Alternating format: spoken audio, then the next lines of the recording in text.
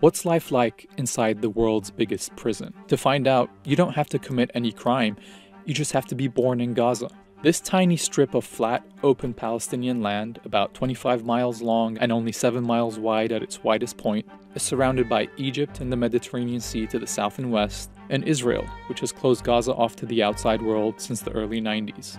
Like many prisons, Gaza is overcrowded. In 2021, the population grew to over 2 million, with one of the highest population densities in the world. But where did all these people come from? Well, about 70% of Gazans are refugees and their descendants. They were forced to move there when Israel took over their towns and villages around the time it was founded in 1948. Many fled, thinking they were temporarily getting to safety. But Israel has never allowed them to go back, despite many of these towns and villages being a short drive or walking distance from Gaza.